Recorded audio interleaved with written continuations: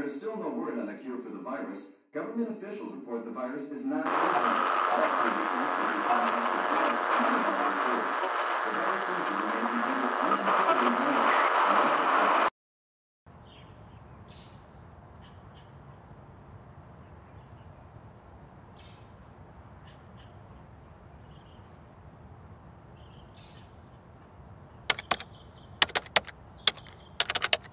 So because I was a freshman, everyone in the dorms had gotten sent home. So first of all my stuff was left in my dorm. I was under the assumption that we'd be coming back in 2 weeks and everything would go back to normal. So that having to live without like half my stuff at home was hard to adjust to, definitely. And then just having to stay home unexpectedly was a huge adjustment for me mentally. Obviously I love my parents and I love being at home, but to be under the assumption that you're going to be able to live your life in college and have your time to yourself and then have it be taken away from you is kind of stinky in a way. I was really looking forward to making more friends, and I felt like I had just gotten comfortable with everyone that I was meeting, so that was a big adjustment to just have to go home and not really see the people that I was used to seeing every day. And we just thought it was going to be a short little time. I really wasn't doing anything, but I knew I had to keep myself busy. And there was just such a stop in everything that I knew that I was getting really bored. Once the lockdown happened, everyone turned to technology to continue work, school, or any types of meetings remotely. Technology is now at the highest of reliability for most people in the world. The virus ultimately changed the way we internet for the future. Indoor courts closed. I couldn't see my friends for the majority of the first half of quarantine because my mom didn't want me to.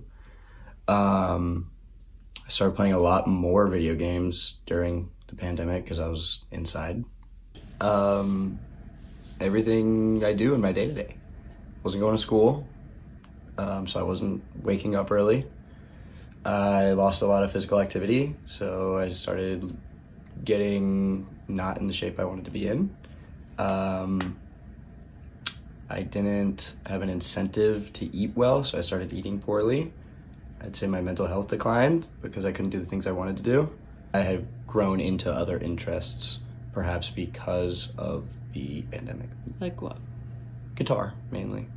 That gave me a lot of time to... I had started guitar before the pandemic, but it gave me a lot of inside time to practice. And I got a lot better, and it became sort of a passion as opposed to a bit of a hobby. And I got a dog. Her name is Ginger. She's a pit bull, but I really just wanted some more companionship. It was getting lonely in some ways. A year into the pandemic, things are slowly getting back to life before the lockdowns. There are restrictions being lifted, COVID vaccines made for people to get, and more immunity all around the world. The past year and a half has affected the entire globe and was a huge pause on life that became a major waiting game.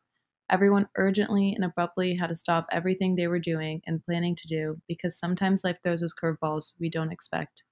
It's been a difficult year for everyone in many different ways, but I believe for many individuals, the pandemic forced a time for reflection and gave them time to find new hobbies and passions they now love.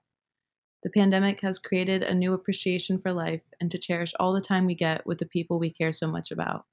Life isn't always what we plan, but to stay positive and to get through the times we didn't see coming is what makes life worth living.